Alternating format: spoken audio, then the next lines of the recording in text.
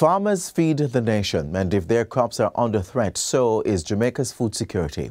So today we get the facts on a pest that poses an ever-present threat to two particular crops we all use to spice up the pot. We're digging into various aspects of farming on this Sunday's edition of Jamaica Magazine. I'm Adrian Atkinson. Please keep watching to see the seeds being planted for your illumination. Without a doubt, tourism is Jamaica's #1 industry, and our dedicated workers are its greatest asset. Jamaica would not be the heartbeat of the world without you. As the industry rebounds from the impact of COVID-19 pandemic, we truly need all hands on deck, yours included. Vaccination holds the hope for tourism's full recovery. In addition to COVID-19 protocols, it is the only comprehensive way to fight the pandemic and save lives. I am therefore urging every worker in the tourism and hospitality industry, in all the subsectors, including accommodation, attractions, entertainment, transportation and craft, to do your part and get vaccinated. Do it for yourself, your family, your workplace, and your community. Do it for Jamaica, land we love. Stay safe. Get vaccinated. What would a Saturday soup pot or Sunday rice and peas and chicken be without your onion and scallion? Not as flavorful, right? Well, if we can't keep our beet armyworm population under control, these crops may not make it from the field to your table. Since the 1990s, agricultural production in St. Elizabeth in particular has suffered from several major outbreaks of the beet armyworm and millions of dollars in losses to onion and scallion production. In order to manage this pest, farmers need to know what it looks like as well as how it feeds and reproduces. So today, we have a representative from RADA ready to give our farmers all the facts on how to protect their crops from the beet armyworm.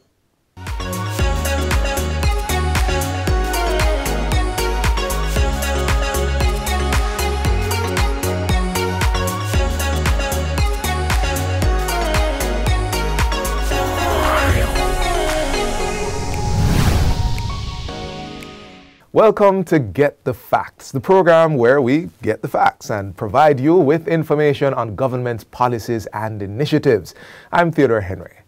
They look innocent and friendly, yet they are deadly to farm crops. In just minutes or hours, they can destroy an entire field, causing major loss to farmers and the agriculture sector overall.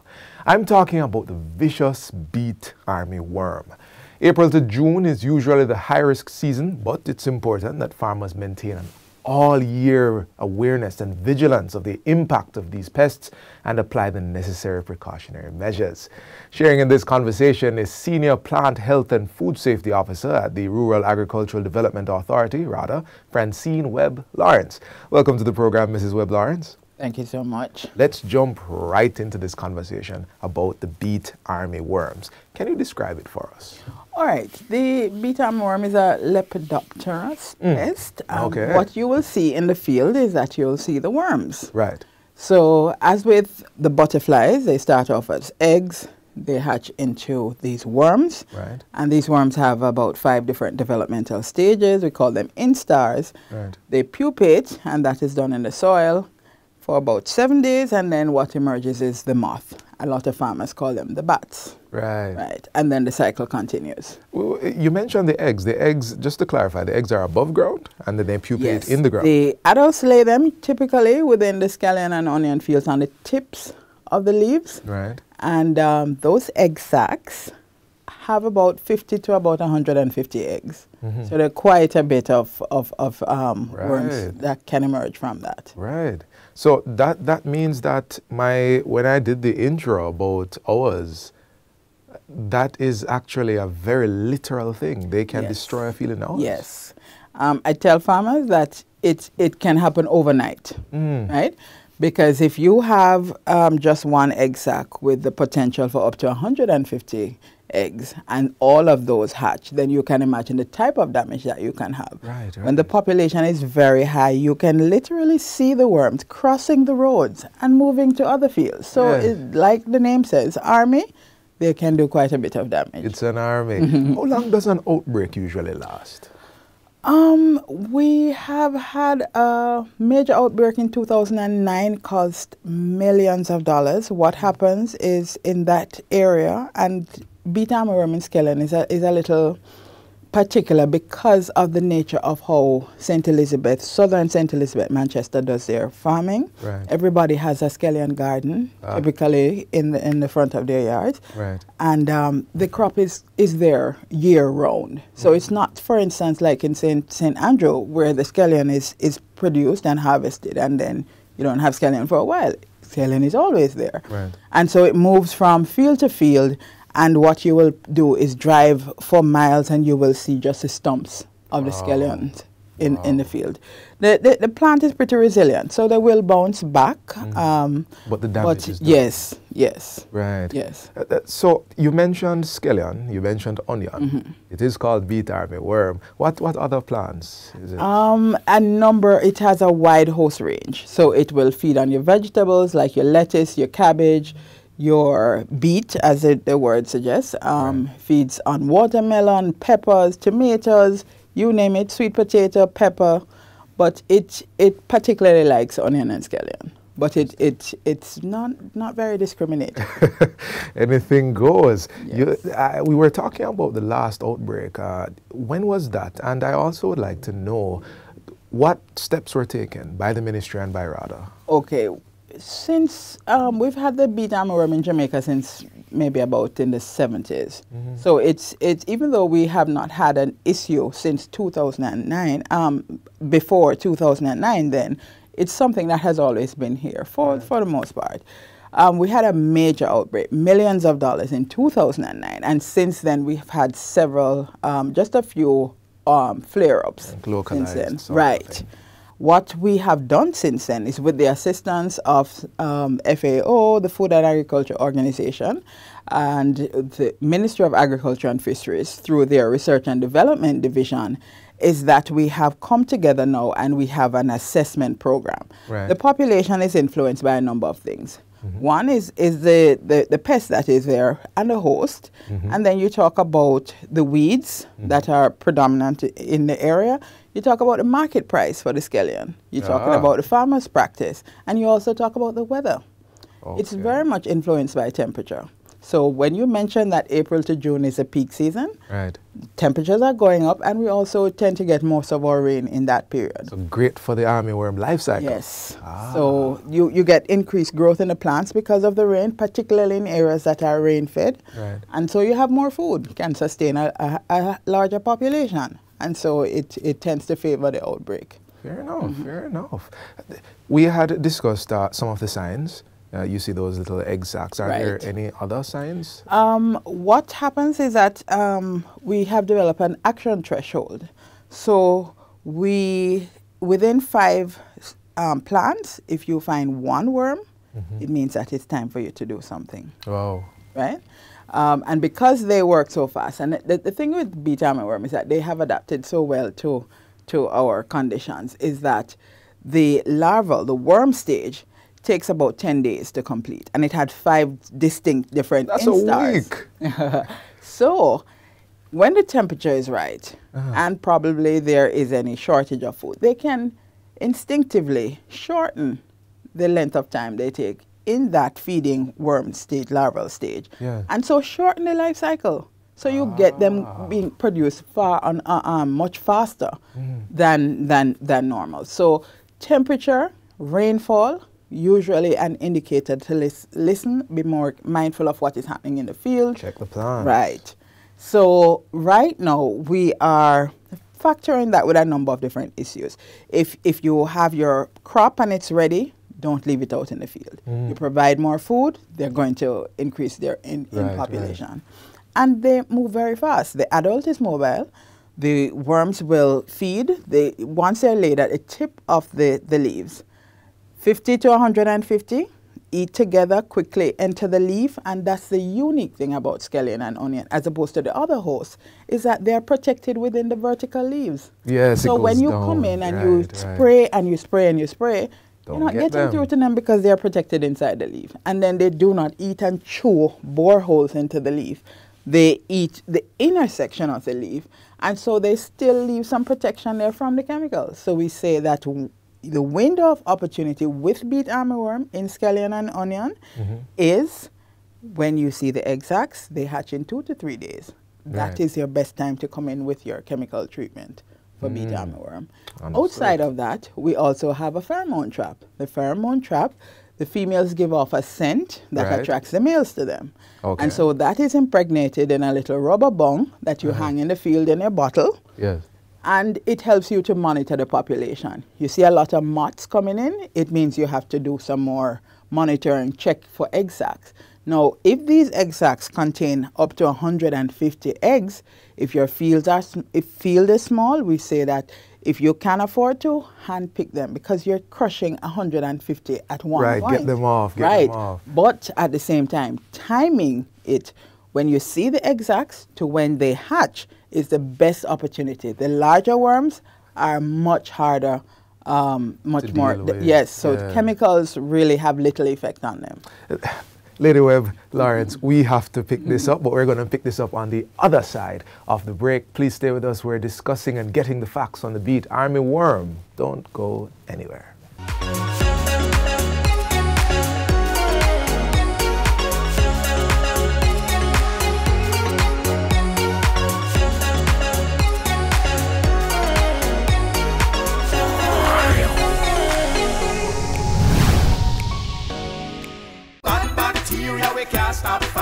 Antibiotics, take them right. Antibiotics, antibiotics. Come make me tell you how to take them right. Only take them from professionals with medical credentials. Do not share them with friends or relations. Use prescriptions, follow instructions. Take them till them done with no interruptions. Bad bacteria we can't stop fight. Antibiotics, take them right. Brought to you by the UWI Mona, Ministry of Health, National Health Fund, PAHO WHO.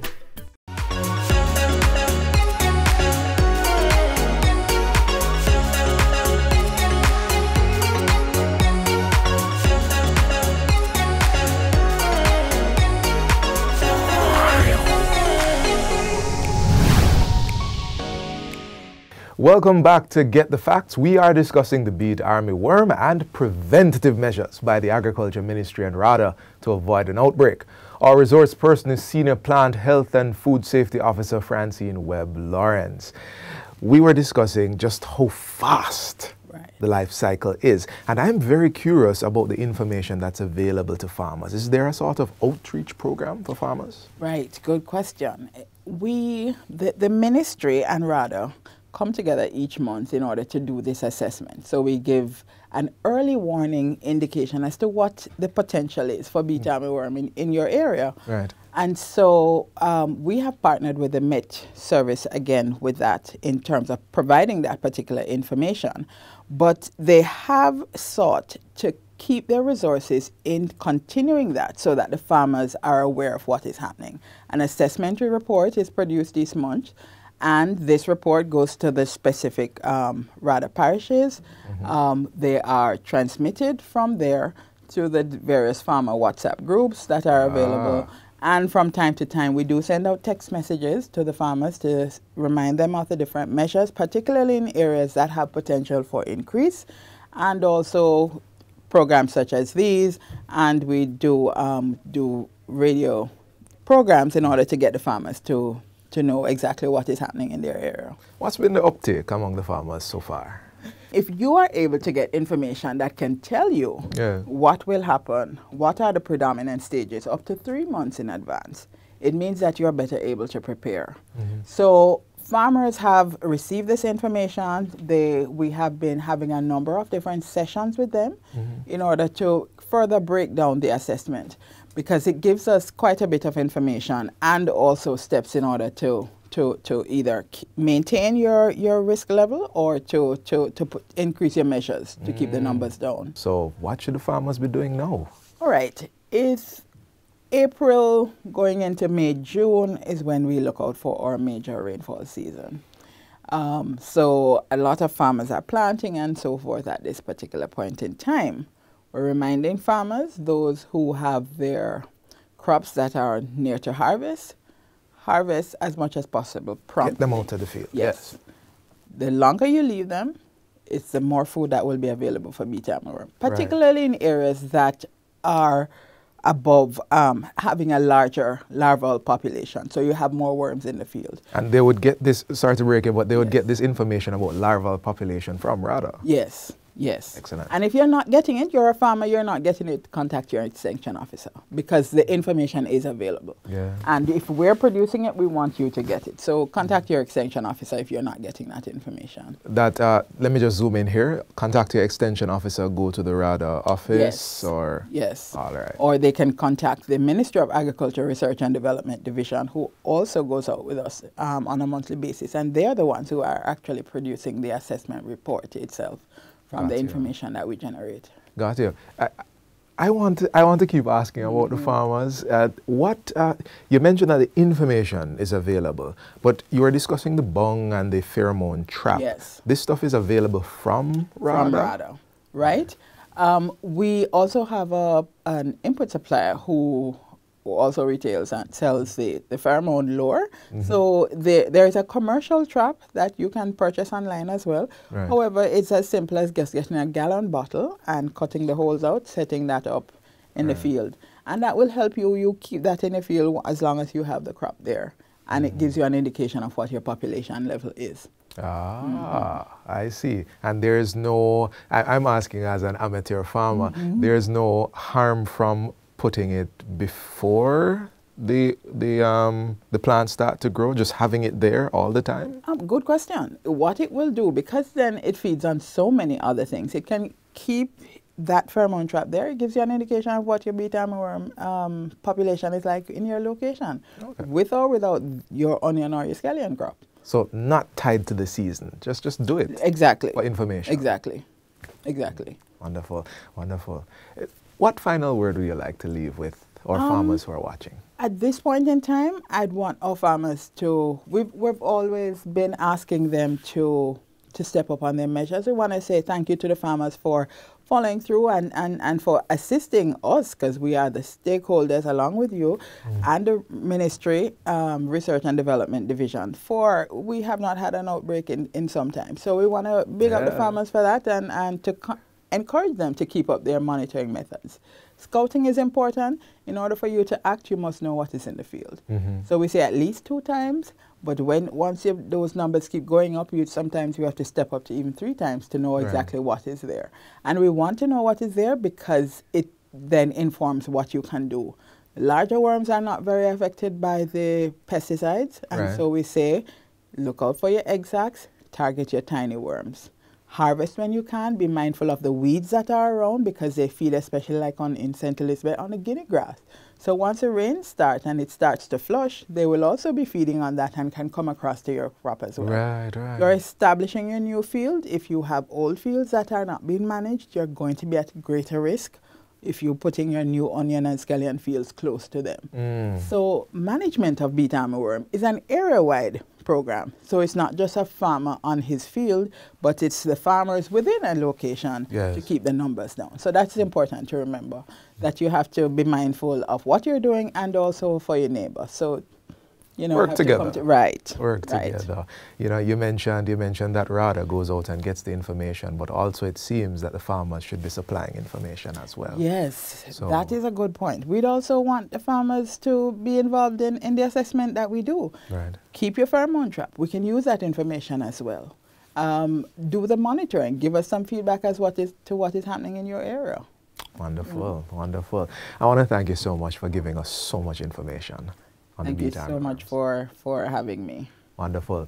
This has been Get the Facts. Our guest was Senior Plant Health and Food Safety Officer at the Rural Agricultural Development Authority, RADA, Francine Webb-Lawrence. Thank you for watching. And until next time, I am Theodore Henry. Take care.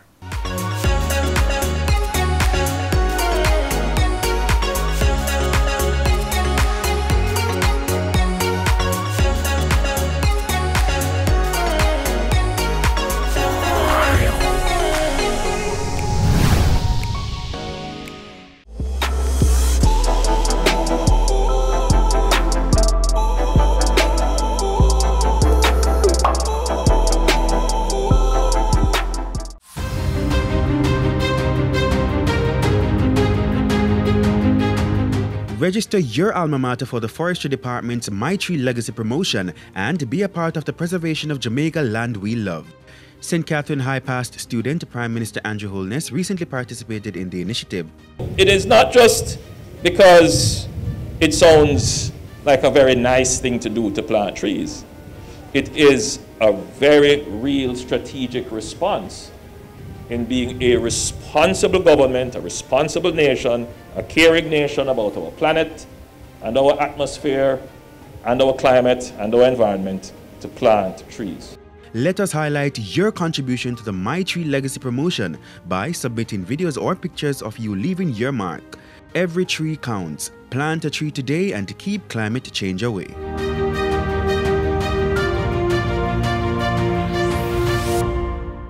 Let's stay in the field of farming. Actually, let's talk about how you can get started. Here are some tips for new entrants to farming.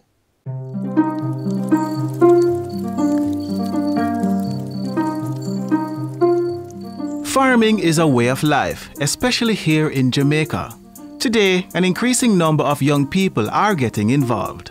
Back then, persons used to look down on agriculture based on the stigma that agriculture is for a particular group of persons.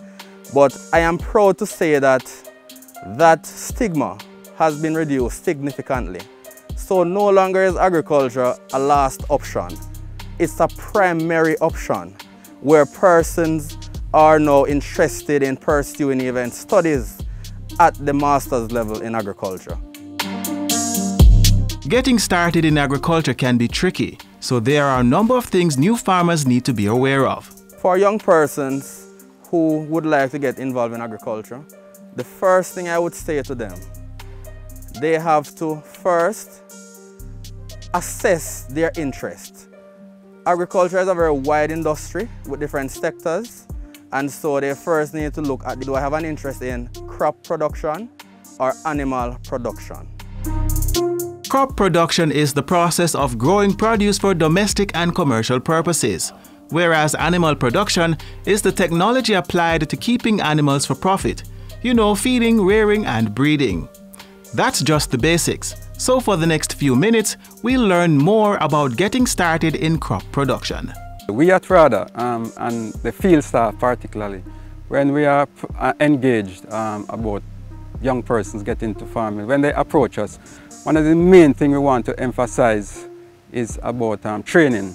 A lot of persons who want to venture into agriculture, and they see it as something that they can get into without getting that technical knowledge, because it's easy to go and get the land, prepare and sow the seeds and all of that. But there's a lot of other issues you have to consider.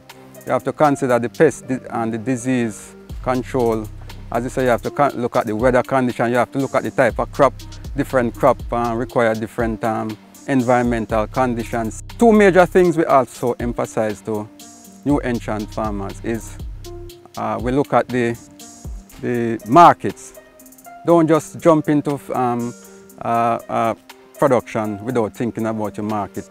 I know it's sort of tempting for a lot of persons when prices are high and it look very nice, and you can get a lot of income, but that's not always the case. Because by the time you put in that crop, the price is usually, and the crop come in, the price is usually low. So we look at the market. And another thing, we look at the cost of production. A lot of new entrant farmers, they want to get into production without looking at what it costs to produce a crop. That is very important, because that is how you can determine if you are able to make a profit based on how you estimate your costs and your market price and all of that. So we emphasize the cost of production. So those are some of the things we emphasize to new entrant farmers. So there are different options such as agro-processing that young persons can venture. So you don't have to be looking at agriculture as going in the sun, sweating. You can still do that practice. That's the traditional practice. But there are some contemporary practices that involves technology, such as hydroponics and aquaponics. And so young persons can look at that option as well. So don't picture a farmer as this person in dirty clothes, this person riding a donkey. Some of the farmers know they are driving the biggest vehicle you can think of, and they live in the best household that you can think of. Another thing that you need to do is to partner with RADA, in particularly the agri-linkages, to help you seek possible markets before you venture into the field of agriculture. And what you can also do is to do a SWOT analysis. When I say a SWOT analysis, once you identify your interest, you're going to be now looking at your strengths, assess the strengths, you're going to assess the weaknesses and how you can overcome them. You're going to look at the opportunities that exist, and you're now going to be looking at the threats. So one of your threats could be your, I wouldn't say competitor, because in agriculture, I don't want to give the impression that we are competing. We're all in this thing together. But there are some threats such as disaster. How can you bounce back, or how can you mitigate certain effects? So a SWOT analysis is very important when you're looking at agriculture as a young person. With all that information in mind, get started with your research. Start farming, as you can help to make Jamaica the place of choice to live, work, raise families, and do business by growing what we eat so we can eat what we grow. I want to get rid of that stigma that is attached to agriculture. And I want persons to understand that if we don't have farmers, we won't have any people. So where there's no food, the people will perish. So look at agriculture as a business and not as a traditional, disregarded occupation. It's a very lucrative, very vibrant occupation that you should all think of.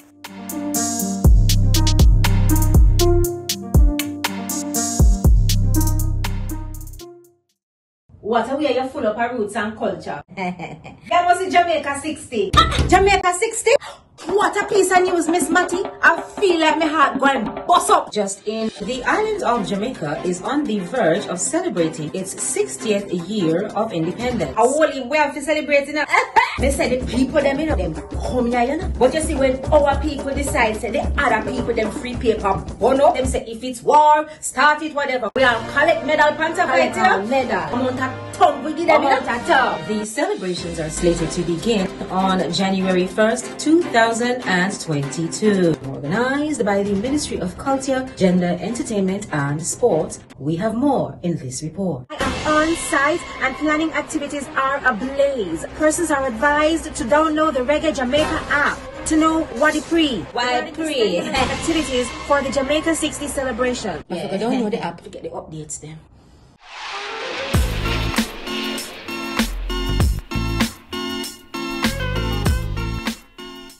We are out of time on the show. We have another already in production for your viewing pleasure tomorrow.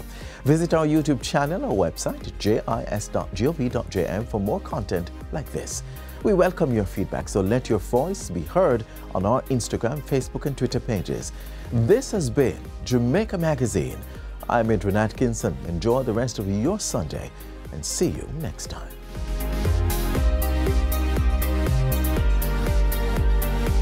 This has been a production of the Jamaica Information Service, the voice of Jamaica.